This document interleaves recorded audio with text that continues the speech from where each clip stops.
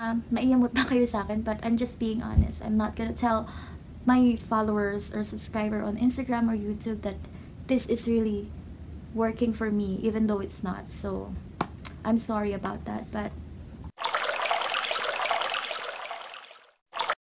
hello babes, welcome back to my channel. And for the night, we have a new video. For the night, we are going to talk about and review this new product na nandito na sa Pinas, which is the Rexona Dry Serum. Ayan, and this is supposed to be a whitening product, which is a natural whitening, as they say. We have fresh sakura, and the other one is the fresh rose. So, from the packaging, yeah, it says the name, and it says it's 48-hour anti-perspirant. And at the back, there's the expiration date. It says it's a dry serum, natural whitening, fresh rose or fresh sakura, and it says here that it instantly dries and naturally whitens. Its lightweight, non-sticky formula contains natural whitening ingredients, vitamin E, and licorice extract that is instantly absorbed for naturally whiter underarms. And yan, there's also sunflower seed oil, and meron siyang alcohol, and they indicated it there. There's also the direction, and they put the ingredients. And yeah, it's manufactured in Thailand, and this is 50 ml. Yung ganitong bottle, and from what I know, this is 130 pesos. Available in Watson also. Yeah, they're available on Lazada. And actually, this product is sent to me by Rexona for review. And yan, I tried this. It's actually, nakalagay dito, magwa-whiten na daw siya in just 5 days. Ito ang laman ng kanyang, ayan. And also, it really smells like, really smells rose, and it's really good. Like, para kang naka-perfume when you wear this. Fresh sakura, I really don't know how sakura smells like because I had never been to Japan, but it's also white, yung inside niya. And sobrang bango, actually, mas mabango pa sa fresh rose.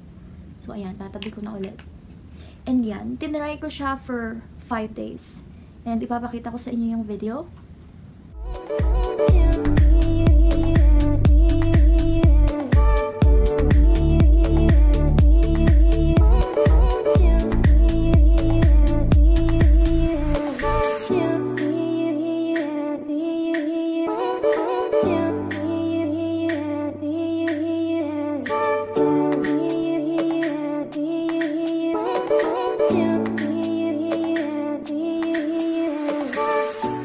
So, as you can see on the video, tinry ko siya in 5 days. Actually, masarap siya sa feeling because hindi siya malagkit. And yeah, sobrang bango. Ang bango-bango ko kapag suot to. But it didn't really whiten my skin. I mean, it didn't really whiten my underarm. Hindi siya ganun nakakapagpaputi. And so, gusto ko talagang pumuti ang kilikili ko talaga. At gusto kong makikita yung result. And ginamit ko pa siya. Actually, ginamit ko siya for at least 2 weeks na ngayon, hanggang ngayon. So, magdadalawang linggo na. And yan, papakita ko ulit sa yung video. Hindi buo yung video na natuk ko, na nakuha ko, but I made sure that it's 2 weeks. So, hindi ko man nakuhaan yung iba. Pero, gabi-gabi, nilalagay ko siya sa aking kilikili after ko maligo tuwing gabi. Kasi tuwing gabi talaga ako naliligo para pag tulog ko, mabango ako at saka fresh. Masarap kasi matulog kapag malinis yung katawan natin, di ba?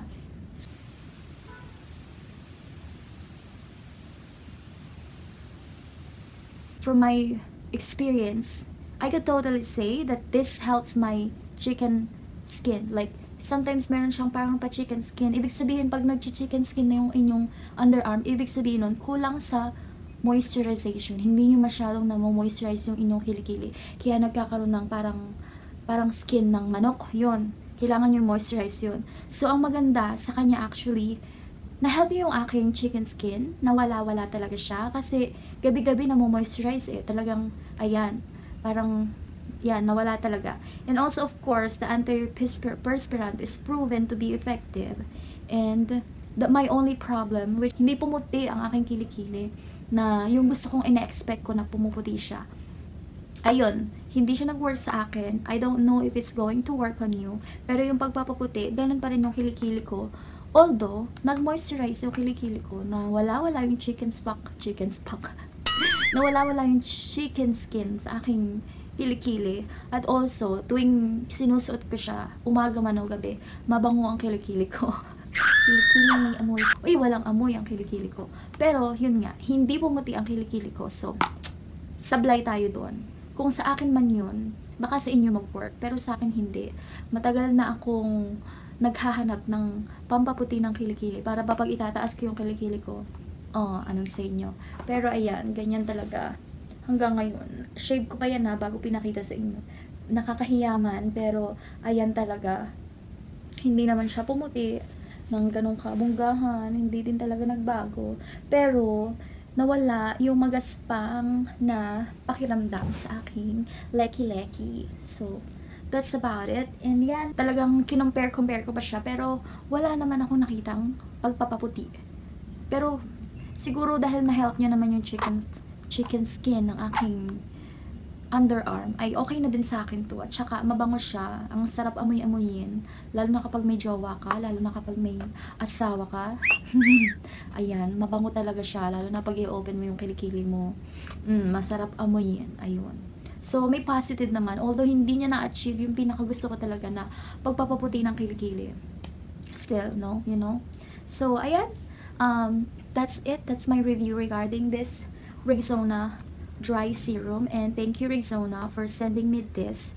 Maiyamot na kayo sa akin, but I'm just being honest. I'm not gonna tell my followers or subscriber on Instagram or YouTube that this is really working for me, even though it's not. So I'm sorry about that, but I'm not going to throw this because this is really good in moisturizing my kilikili, my underarms. So it's not really bad at all since it has positive sides, even though it didn't whiten my skin. But yeah, that's about it. Thank you so much for watching. If you're new to my channel, then please subscribe to my channel and don't forget to click the notification bell. Also, if you like my review, or even if you don't, if it helps you, click the like button. And kung nasaan ka man sulok ng mundo, kung ano man ang ginagawa mo, sana okay ka. Maraming salamat. Thank you.